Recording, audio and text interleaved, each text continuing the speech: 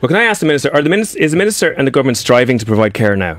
I strive, in my role, I've striven to cut the cost of childcare for parents by 50%. I've strived to can I come back on that? So increase. Well, you asked him the question. No, but I've strived to increase care leave for parents by 7 weeks. I'll continue to strive. I'll continue to do more. Okay. But it's not just about this government. It's about future governments as well. I don't know what generally the interviewer asked the question. So now we know what strive means, Brian. We know that strive means that childcare services are closing on a monthly basis. That's just we know that nursing homes are closing currently. We know that children in state care are being put into unregulated care by this minister and going missing on a monthly basis. We know that counties have no respite at the moment. This is exactly what strive means. We also know the